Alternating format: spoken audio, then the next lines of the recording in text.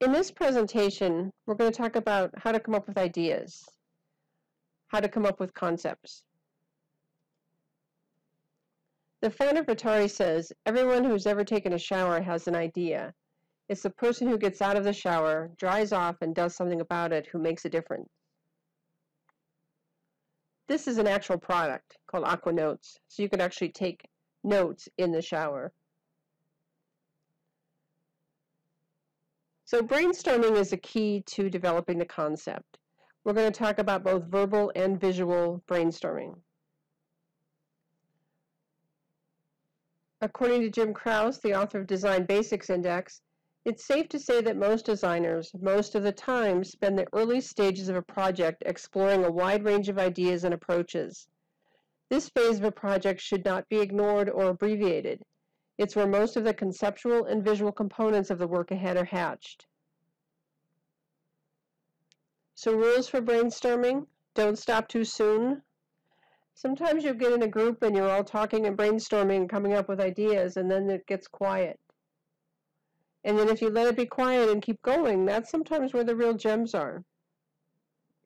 There are no bad ideas, and keep going, keep generating ideas.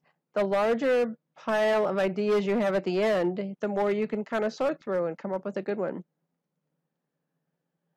When brainstorming, think quantity now, quality later. Repeat this to yourself 10 times before you begin cranking out ideas. Quantity now, quality later. You want a quantity of ideas, you want a whole ton of ideas, and then you can pick through and find some good ones. Some ways to kind of play with words when you're doing verbal brainstorming: look for synonyms, antonyms, rhyming words, and analogies. So we'll talk about those here in a second. Synonyms, first of all, are words having the same or nearly the same meaning as another or other words in a language. So happy, joyful, elated are all synonyms for each other. Or runway models.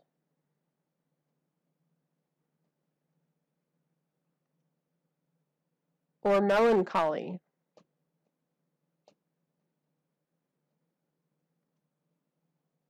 Or non-stick spray.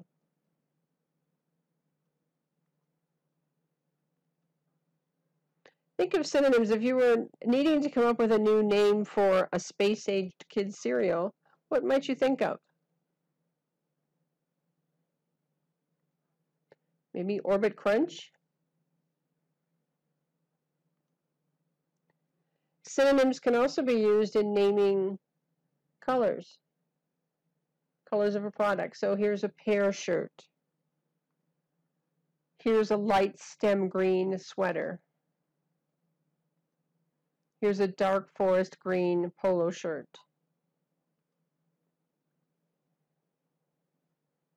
Analogies are another way to play with words. Similarity in some respects between things that are otherwise dissimilar. So the heart is like a pump. Advertisers use analogies a lot because their product may be actually kind of boring, but they're going to sell you a lifestyle. They're going to sell you how you feel when you use the product. They're going to add an emotional meaning to it. So here's a drink that looks ice cold, very refreshing. They're selling you the feeling of coolness. This is an ad for a social anxiety medication.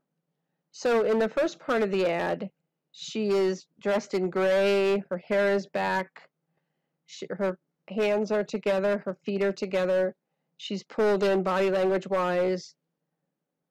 Okay. But once she takes the medicine, her hair is down, she's smiling, she's wearing that apple green shirt. So they're selling this feeling of being in charge and happy. This is an ad for a medicine that controls acid in your stomach. Yes. But the images and the idea and the whole feeling that they're selling you is power and control. The purple is such a powerful color. So it's purple there, his tie is purple. He's strong, he's smiling, he's happy, just because the acid in his stomach is under control. This is another ad that's for a like MRI machines and other diagnostic equipment, electron microscopes, which is kind of would be boring to look at. But happy older people in their golden years jumping on the bed is like, this is how exciting this technology is. So they're selling you that feeling of how happy this technology can be. This is a Chevy truck. We're front and center. We're looking up at it. It's powerful. There's red, white, and blue throughout. There's silos in the background. So you're just getting a whole feeling of strength and power if you have a Chevy truck. And if you want something awesome and exciting and pure adrenaline, this is a great ad. It's rich, it's beautiful, it is high-end. The colors are showing you that it's kind of a high-end thing. They're selling you this feeling of just being beautiful and exotic and rich. So once again, some rules for brainstorming. Be sure to generate lots of possibilities. As I mentioned before, the more things you come up with, the better you can work with. Defer judgment at all costs. Don't be afraid to be wild and crazy. Piggyback on other people's ideas. Have a positive, constructive attitude. Avoid breaking the flow. Promise that you'll come together in the end, and be sure to keep it light. Brainstorming is not always pretty. It's not called storming for nothing.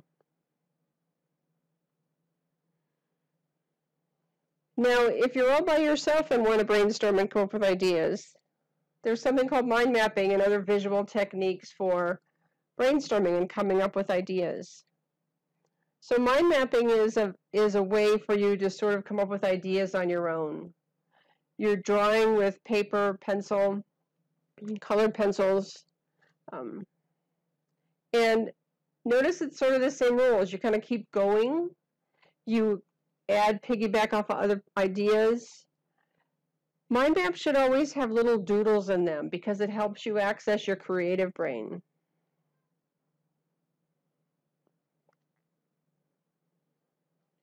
So some of the rules for mind mapping: start at the center of the page.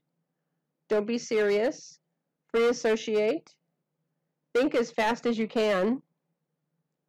There are no boundaries. Don't judge as you're going. Keep on going. Set a timer or something. Just keep on drawing. And add relationships and connections. Bring some more branches off of those little branches because there's more ideas that piggyback on other ideas. Start at the center. Use at least 3 colors. Use images, symbols, codes, dimensions. Highlight keywords and don't judge. Here's a mind map by Tony Buzan.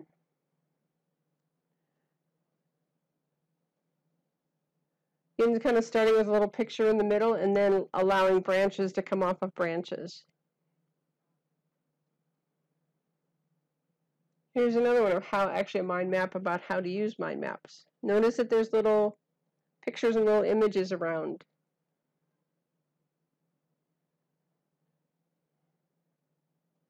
And another one, how to honor Joe. Lots of little pictures, lots of little branches coming off of the branches. Now another way to visually develop concepts is a mood board. So a mood board is a type of poster design that may consist of images, text, and samples of objects and a composition of the choice of the mood board creator. Designers use mood boards to communicate with other members of the team. But I think the main purpose of the mood board is to sort of set the tone of the project that you're working on. If you're doing a website, if you're doing a social media campaign, how do you want it to feel? Remember the guy with the purple pill and the purple powerful colors? Is that what you want to communicate? Do you want to communicate more earth tones, muted tones? So here's a mood board of travels and trips, vacations. So the whole feeling There's blues, there's browns, so it's travel, it's destinations, it is exploring. Mood boards are used in interior design a lot. So there's maybe fabric swatches and little elements, and maybe you want the cupcakes, you want some pink. So it's a great thing to kind of show a client, this is what I want my feeling to be. Or if you're doing a website, how do you want your website to feel? If you are maybe doing recipes on your website, you don't need that big purple powerful thing. Or you don't want everything dirt colored. You want happy bright colors. So a mood board is a great way of steering that. Here's one for a fashion mood board. This also kind of lets you explore your target market some by putting images of what they like. What is your target market thinking like? The next part of visual brainstorming we're going to talk about is thumbnails. And these are small, quick, unrefined drawings of your ideas. They're sketched out by hand. Again, you can generate a lot of concepts. And again, you want to generate a lot of thumbnails so you can pick through them and pick out some good ideas out of them. So a lot of times they can just help you quickly come up with ideas. The computer can slow you down a little bit when you're in that theta state and generating a ton of ideas. If you're working with a client, you can work directly with your client, making some sketches. I'll show you some examples here in a second. And also lets you create a lot of visual ideas quickly. So there's an example, just kind of quick drawings generating. You often don't show these to people. They're kind of in the behind the scenes. You can do them on some cocktail napkins. So you can bring ideas from your head to paper by making quick sketches or doodles, your thumbnail sketches. Don't worry about neatness or finesse. Quantity now, quality later. The more thumbnails you record, the more material you'll have to sift through later on. Whenever possible, use large sheets of paper when brainstorming. Big paper invites excess, encourages abandon. Fill a page, fill several. Quantity now, quality later. And don't forget to play. Here's some thumbnails, sketches of a business card. So you could think if you're working with a client, or even if you're designing your own business card, you can really kind of do some thinking. Do I want it portrait? Do I want it landscape? Landscape means it's on its side. Portrait means it's up and down.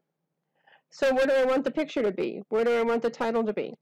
So this is very simple drawing that anybody can do, but you get a lot of information and ideas. And sometimes when you sit here and work with it, oh, maybe I really want to try it like this. These are thumbnails of a web page. So it's the thing, you get some really quick ideas right away. Another one of a website.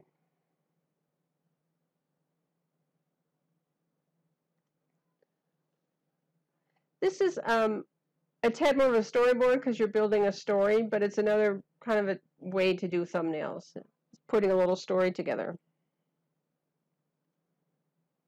And maybe some quick thumbnails for a greeting card. So this is an example of some quick thumbnails. Once you have some thumbnails, you could pick one or two and you make a rough. So rough, you've taken your thumbnail, you make it a little larger, you make it to scale, you clean it up a little bit. And so you sort of get an idea what you want. And then you bring this to the computer and you create what's called a comp or a comprehensive. So you've put the whole design together. It's getting closer to a finished state. It needs to be checked off by the client and the printer and things like that, but make sure everything's all set and put together. But that's what's called the comp or the comprehensive. So here's our logo. So you can see that there's a lot throughout the process you might want to play. Play with thumbnails, play with brainstorming, play with a mind map. And you can really kind of come up with some great ideas that way.